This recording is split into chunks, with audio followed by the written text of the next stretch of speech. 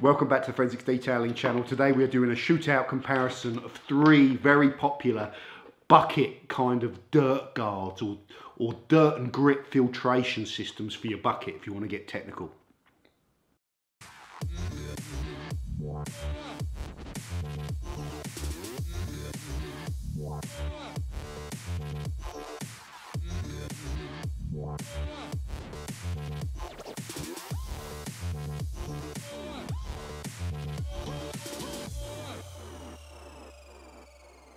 Welcome back to the Forensics Detailing channel, guys. So three grit guard, bucket guards, whatever you want to call them. We're comparing them. We've got three of them here. The original patented grit guard that is the first one to the market that we all know and has been around for a while. Next, the Chemical Guys Cyclone grit guard that has been around for a few years and is slightly a nice different design, which we'll talk about later on. And finally, relatively new to the market, the Guardz Turbine Dirt Lock. First up, value for money. The original grit guards, guys, you can get two of these for $14.95, so roughly £7.50, making them the cheapest in the test and giving them the most marks in this criteria. Next up is the Chemical Guys Cyclone, which is $9.95 for one. So two of them will cost you 20 quid versus two of them costing you 15 quid effectively. And finally, the Guardz Turbine Dirt Lock. These are $14.95, 15 quid each. So it's going to cost you 30 quid to get both of them.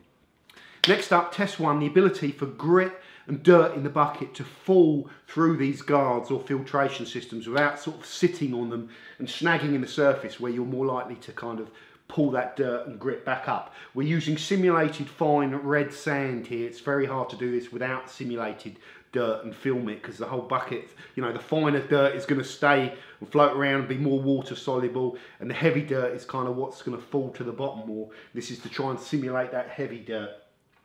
So test one, grit falling through the grit guards. So the results of that testing, guys, are that in first place is the normal grit guard. There is not much here. There's nothing flat that's going to kind of interfere with the ability to dirt to fall through this filtration system. Some dirt did fall on each of these little kind of fins or rails. So could they make them sharper or thinner? Mainly, maybe, but then the thing might get a little bit flimsy or bad. So overall, most of the dirt fell through this grit guard without sitting on top, and I'll overlay you the shots. In second place was the Guardz Turbine. Again, a bit like the design of this. It's kind of like little triangles, the curves here, so there's less surface area on the top than if you compare the bottom. So they've obviously thought about that. However, in the middle, there's some little flat areas for where you're supposed to get your hands and fingers in there to remove, and quite a lot of grit fell on some of those areas, and also quite a lot of grit fell down the sides, and where this was kind of pinched into the bucket, it sat in this kind of ledge around there. So there was a bit more grit I could observe not falling through the guard, but overall it did pretty well. In third place, with dirt falling through it, was the Chemical Guys Cyclone Dirt Trap. So the design of this is quite different, and it's quite simple, and it's loads of little kind of cones going through the grit guard. But however, there is lots of flat surface area on this particular filtration system, and also they talk about little ridges around each of these holes or cones so that you can actually wipe your mitt over it and clean the mitt out. The problem is that a lot of the dirt falls on the flat areas, and because of the little ridges it can't fall in there. Also, at the bottom of all of these cones, where I assume this has been injection molded or something like that, you've got like a little ridge of very thin plastic, and that's some sort of problem perhaps with the injection mold process, and small amounts of dirt can sit in the bottom of that. Lesser a problem, but it keeps all the heavier grit nearer your mitt if you're going to be using and wiping your mitt over this filtration system. If you're not, and you're just sitting in the bottom of the bucket, it's less of a problem, but some people might want to use these devices as well to kind of ruffle the mitt and free up some of the dirt out of it. There's a different debate about when you do that, you're going closer to all the dirt at the bottom, but ideally you want less dirt to be sitting on top of the grit guard. So that's the order there. The grit guard first, the Detail Guard product second, and the Chemical Guys Cyclone grit guard last, with allowing dirt through it. The next test, guys, is the ability for these products to stop dirt coming, or the grit in my simulation, coming back up through the filtration system and into the area where your wash mitt's going to be. Now obviously they cannot stop it completely, they're not 100% filtration systems, or you just see thick black dirt in the bottom eventually and clear water on the top, and no matter what you did on the top water would stay clear. They're not that precise, obviously. You know, you can see that. They're supposed to help a little bit. So you're always going to get some dirt coming back up, but it's this heavy kind of dirt that I'm interested in the particular test. What were the results of this one, guys?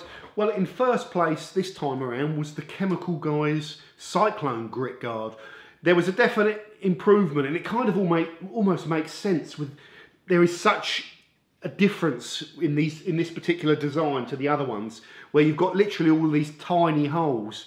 So this seemed to me, when I'm pumping the mitt over it, and I'll overlay some of the footage and show it, but I've also been playing around with these for about 2 hours, that I think this shields the grit that falls through it from being disturbed the best out of all 3 products. And it kind of makes sense when if you ever get one of these and look at it, why it would do that. In next place is the Detail Guardz Turbine. I think this is just from my observations. I don't think it's quite as good as the Chemical Guys product with all that dirt that's through it. You can still see it like affect and cause currents when you're moving the kind of mitt over it and stuff like that. And there's more going on underneath this than the Chemical Guys product, in my opinion. But I think there was some slight improvements on the other product. One bonus with this is the fact that, we'll talk about fitment later on, but it doesn't move at all when it is in the bucket, and that plays a part.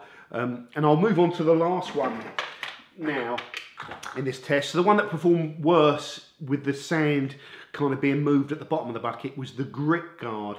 Now you do get a kind of little bit of movement on this, and when these fins are kind of sitting in heavy dirt in this simulation, it's not obviously going to be quite that bad. If you've got that much sand in your bucket and you're washing your car, something's gone horribly wrong, or you live in the desert. But when this kind of moves, it can actually disturb the sand more, and you can just tell from the design that there is more, the water is going to flow up and down through this grit guard a lot freer.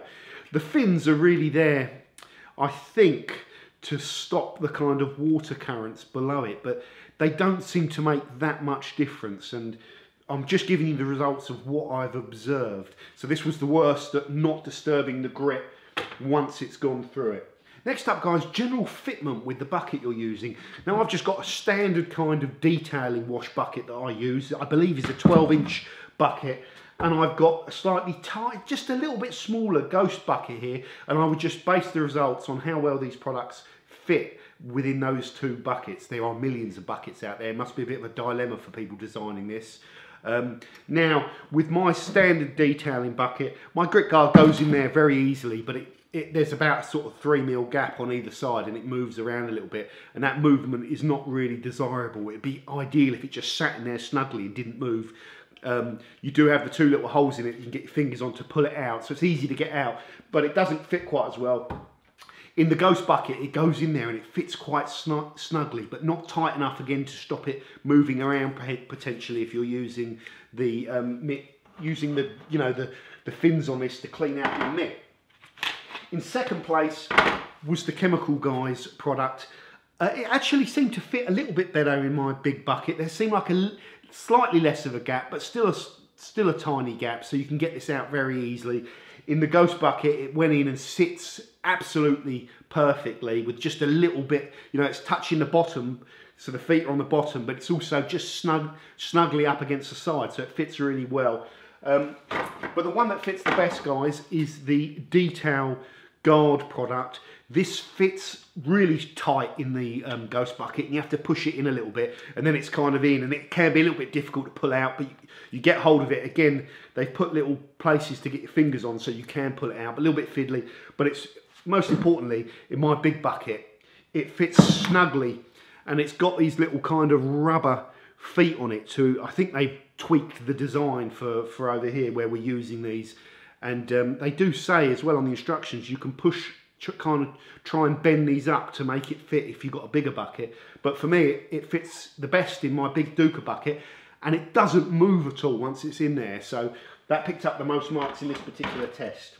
Next up in the test, we're looking at which one is the best for actually cleaning your mitt out, because that's one reason people use them as well, that they're better for sort of ruffling up the mitt, for releasing some of that dirt, than you're just using your hands in the bucket. So you can put them into the bucket and sort of rub them over the surface of these products to release dirt. The danger of that is, of course, these things sit low in the bucket near the dirt, so that's a kind of separate debate. But in any way, in third place on how good they are to kind of ruffle up your mitts and release dirt, the Chemical Guys with a flatter surface is the least effective of those. But yes, the little ridges in there do kind of help to work that. But then, as I've said, more dirt tends to get stuck on top of this, so it's a slightly mitigating factor. In second place is the standard grit guard, which has all those, it's flat, but it has all those kind of fins on it, if you like. And this works quite well to kind of, you know, you can work your mitt over it and hopefully shed some of the heavier dirt out your mitt. But in first place was the actual Detail Guards one. It has some higher kind of raised fins on it, if you like, and I can feel when I'm rubbing over it that it's working the mitt kind of a lot harder. So taking the whole mitt debate about whether you should or not wipe them over to free them up, I felt this one was the most effective at that and the winner in that particular category. Finally, guys, there were 2 individual bonus marks up for grabs on whether or not these devices are stackable, because if you can stack them up, you can actually you get further even away from the grit, and I think that's a really important factor with determining how much you kind of stir up all that dirt at the bottom. The further away from it you are, the better. So stackability might be desirable. The grit guard is stackable. When you do stack it, there's a tendency perhaps for it to roll around even a little bit more, but it does make a difference, I think, having 2 of them in one particular bucket. If you want to do that, everyone's going to have a different opinion. Apparently the Chemical Guys Cyclone are also stackable as well, which some people might want. This device I do not believe is stackable or designed to be stackable, so it didn't pick up the 1 bonus mark. There was another set of bonus marks available, guys, if there are any accessories to these. The grit guard has an accessory that you can attach to it where you can wash the mitt even further away from the bottom of the bucket, that some people love, some people hate. I was indifferent when I first got it and reviewed it, but I like this attachment, and if it broke, I'd go and buy another one, because I've just got used to having it. I think it's quite a good little thing, actually, but everything's up for debate, isn't it? So the grit guard picked up another bonus 1 mark for having that little accessory attachment that you could do to it. All of these test criteria I've marked out of 10, apart from the bonus marks, which are 1 individual mark, so they're not that important. I'm now going to go through the final results and give you a summary of these products. So the final results, guys. In third place, picking up 29 points, is the Chemical Guys Cyclone Dirt Trap. In second place, picking up 32 points, is the Detail Guardz Turbine Dirt Lock. I keep having to look at my notes to remember the names. So 29 points, 32 points, and in first place with 34 points is the Grit Guards, the original kind of Grit Guards. So guys, a quick final summary of all 3 products. The one that picked up the most marks in 34th place, the Grit Guard, it did very well on the value for money thing. It does well that you can clean your mitt over it. It lets the dirt through there. As I said, its weakness perhaps is it provides less protection of dirt coming up through the bucket than the other ones. You can mitigate that by stacking it, just having 2 in your rinse bucket where you really kind of clean the mitt out, and none in your other bucket if you like. I don't think I factored that in too much in the test, because there's all sorts of things. The accessory thing, as I mentioned, that you can clip onto it is nice, so that's what I have in my rinse bucket. Or if I'm just cleaning a car that's moderately clean and most of the dirt's come off in the pre-wash, I just use 1 bucket with these in them. So it's going to be variants on how you do it, and I just think the Grit Guard is still a decent product for what it is, if you understand. It's not a miracle product.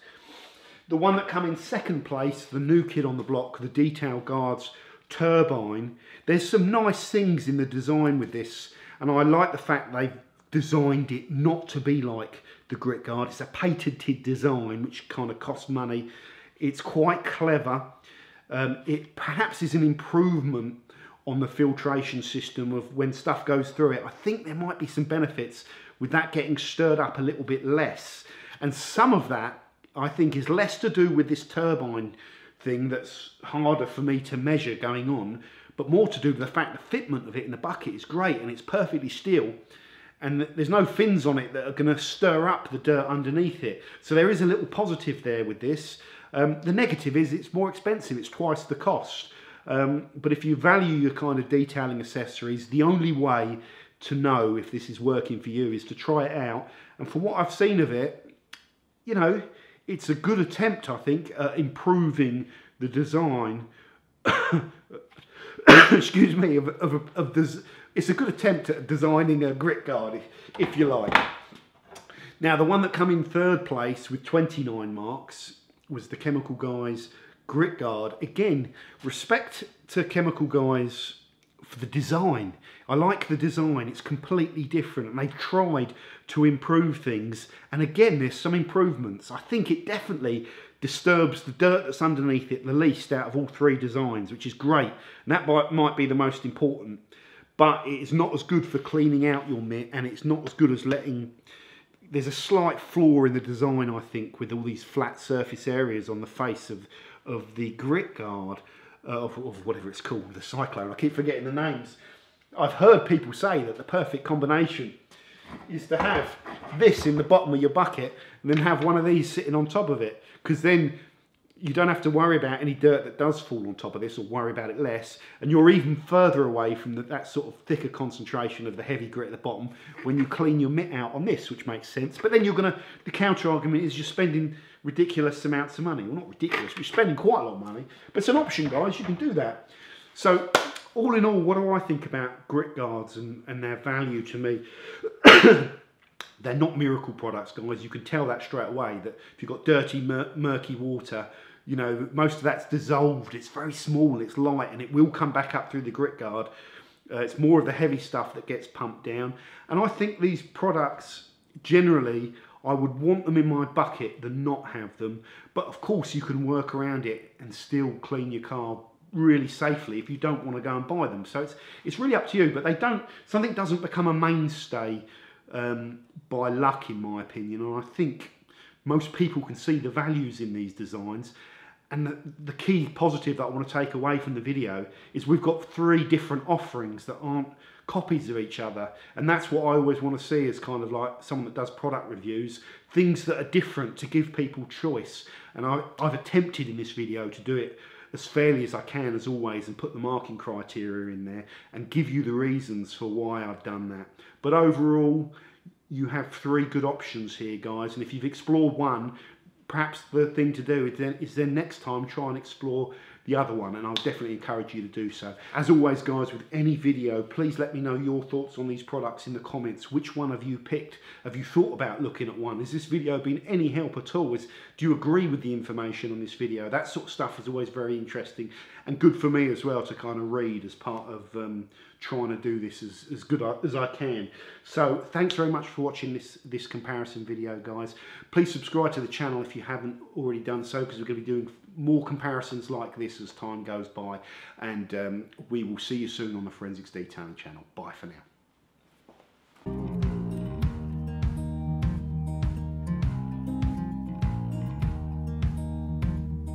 Holding on to what I knew, but the moment's gone. Where was I?